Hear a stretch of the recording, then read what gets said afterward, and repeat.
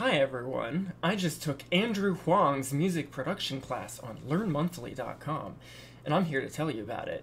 In case you don't know, Andrew Huang is a music producer and YouTuber with over 2 million subscribers, shown here, and he makes super wacky tracks like this one. I'm gonna climb to the top of Sparkle Mountain. So yeah, go check it out. Andrew has made a month-long accelerated course on music production where you create and fully produce 3 finished songs, each following a different theme. The first one is a fully electronic track, the second one uses samples from sound effects in your environment, and the third uses live recorded instruments and vocals, plus any of the topics from the first 2 tracks. Upon completing the course, there's a final optional assignment to create a video review or testimonial for the course, and that's what this is.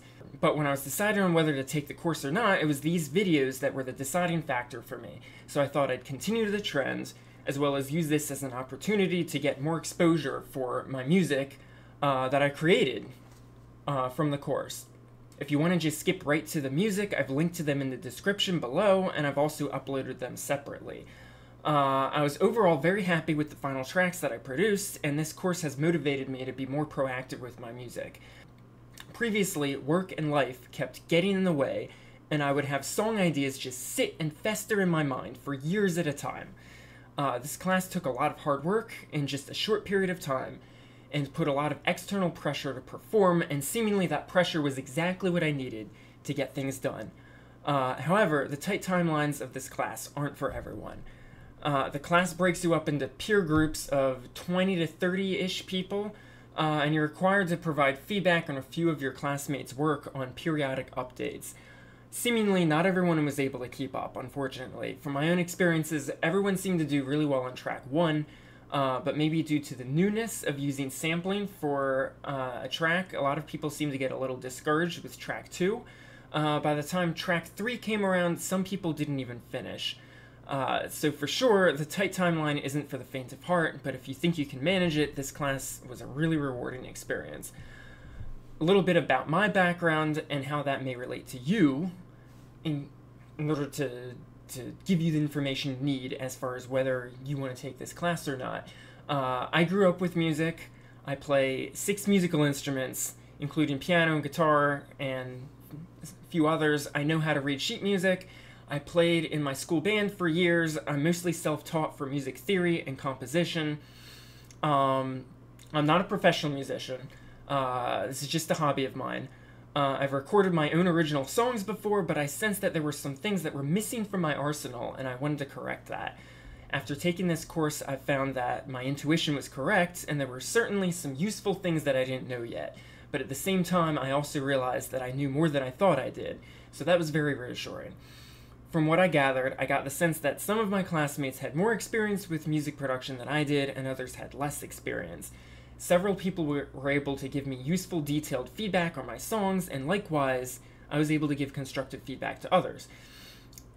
This was hugely beneficial to me. In the past, I would usually ask friends and family for feedback on my songs, and most of the time, they couldn't give me anything concrete. As a result, I didn't really know how good I was. When I started this class, I kind of had imposter syndrome at first, and when my classmates gave me compliments, I didn't believe it at first. I thought, nah, they don't know what they're talking about. But those people always had great songs of their own, so obviously I was better than I thought, and having this peer environment for this class made it a lot easier for me to come by that information. So the class was a lot of work, but I would definitely recommend the class to anyone who thinks they can handle it. And, you know, among your classmates, I found that it's not really about competition. At all times, you should be thinking about how to get the most out of the class and how you can grow personally in your skills and knowledge.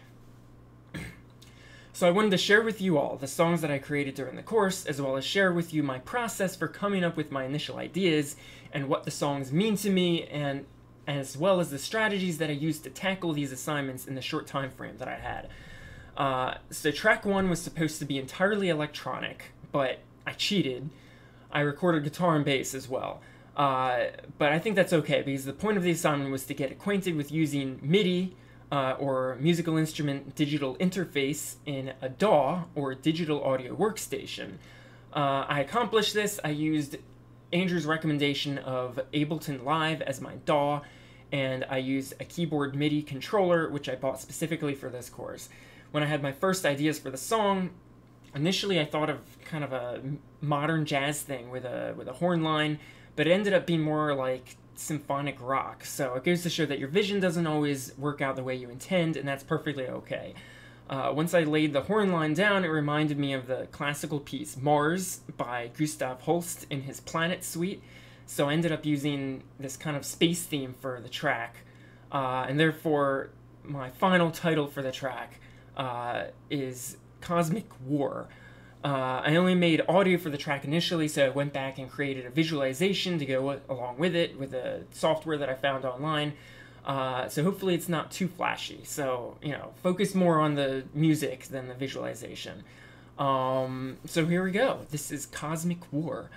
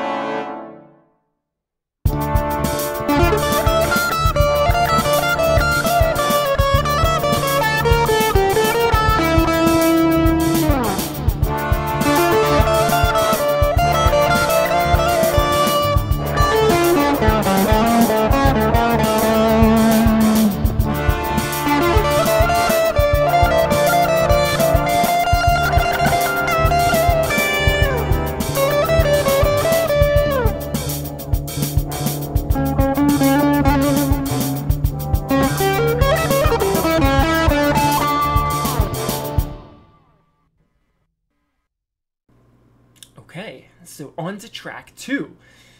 I thought this was a really cool project. Creating my own samples was not something that I ever thought I'd be doing in my music, and I was very pleasantly surprised by the results. Andrew recommended that we make our samples from kitchen sounds, such as hitting pots and pans, sharpening knives, running faucet water, turning on a stove burner, and so on and so forth. I didn't use any of those. I already had my idea for this track before the class even started. And so therefore I should mention that there was some homework in the week leading up to the first week of class, and so it definitely pays to sign up early if you can. Included among those assignments was watching a video lecture on learning music theory in a half an hour, which definitely wasn't bad. It seemed to cover everything practical that you need in order to really get started with your own compositions. But yeah, so anyway, I had my idea before the class started. One of the things bringing me joy during this pandemic has been ordering things online, and that moment right when you open them is that's a lot of fun. So I saved some giant bubble wrap from some of my packages solely for the purpose of using them in this song. So let me get that real quick.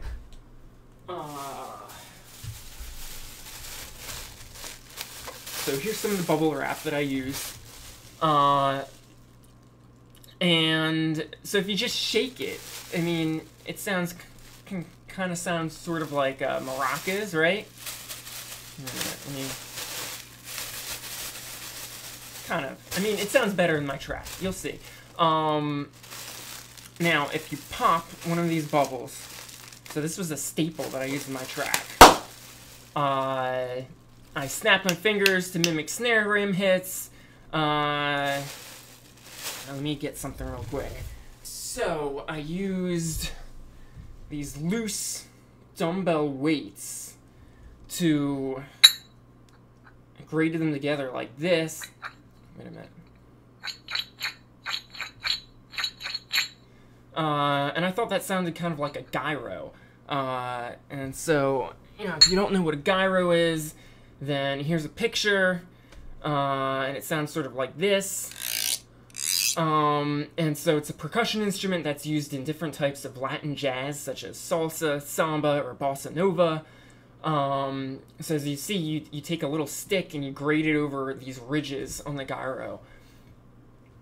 I also use those same weights, or I think I used bigger weights, and drop them on a carpeted floor to mimic a bass drum kick. And then let's go back to the bubble wrap real quick. So, if I stretch it taut, like this, and I run a finger across it,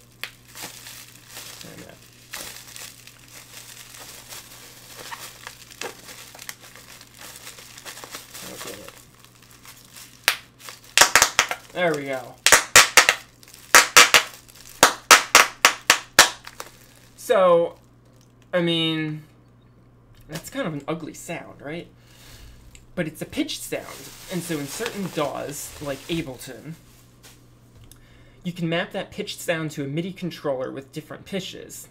But this sound is actually multiple tiny pitches and percussive effects, so I had to snip it down to a fraction of a second and loop it so that it's sustained. And that sound formed the basis of my melody and bass for my second track. So I don't know about you, but I thought that was really cool. And you can't even tell when you hear the track. There's no way. And I also created another synthesizer from software as was required for the track. So here's my second track. It's a bossa nova, and it's called "Opening Packages During a Pandemic."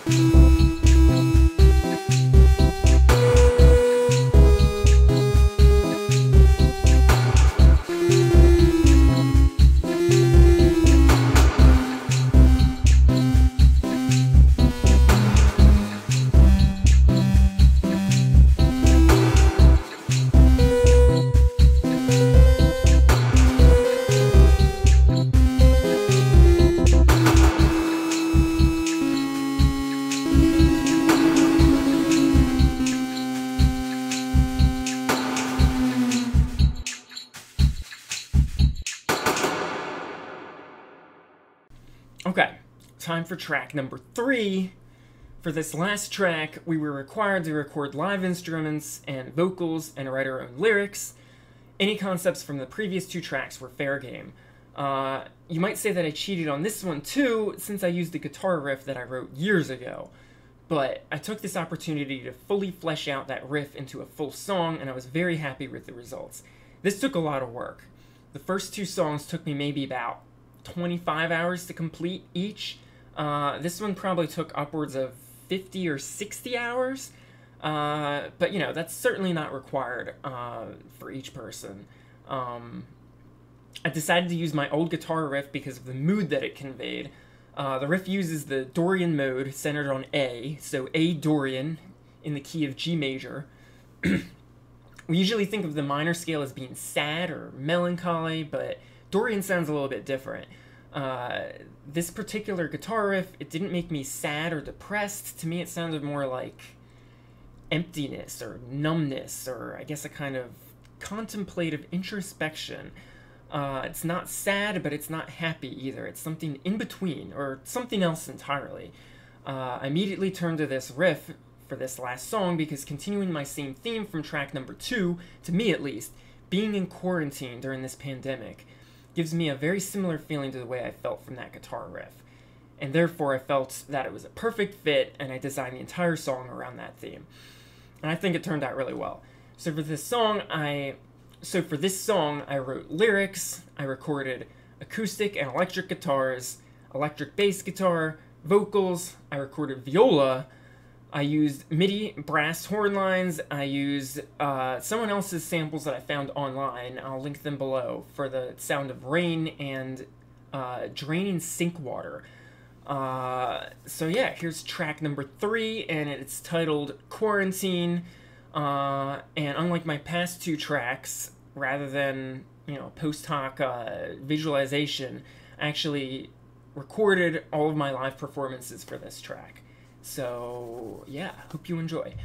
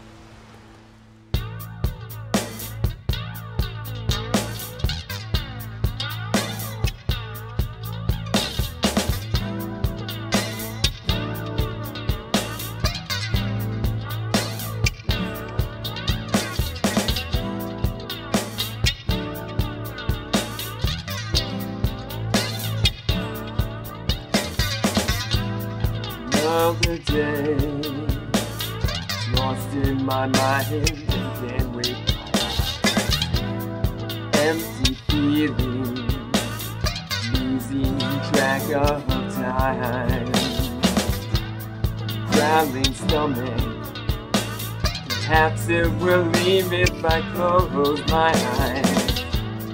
What's the use to get up and find I can't read my business mind?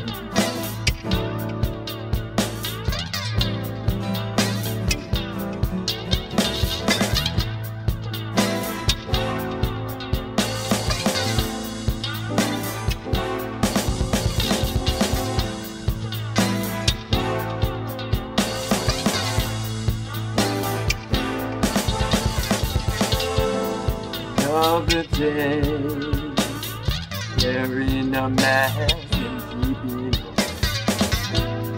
what's out there. The faceless, infectious, and lonely.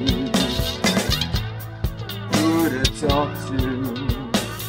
Embracing the cyber and straining my eyes. How long now? Deserted and empty, no end.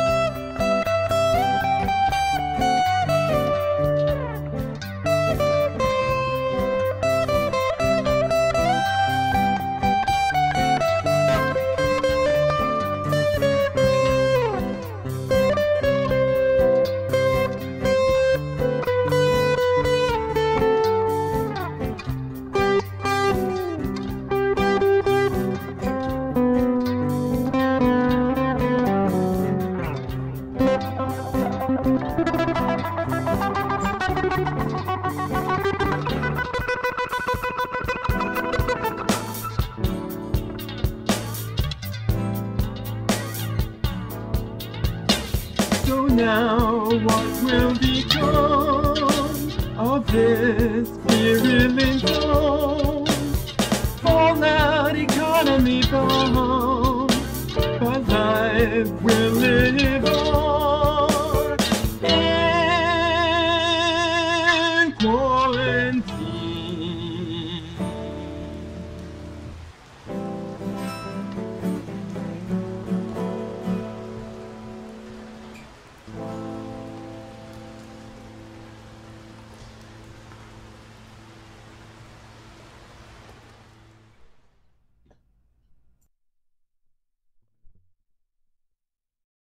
And that's it. I hope you enjoyed my music, and it's my current goal to ride on the coattails of this class and continue to create new music and videos. And perhaps I can upload a new video, let's say, I don't know, once a month-ish? I mean, we'll see. So yeah, that's it. And thanks for watching.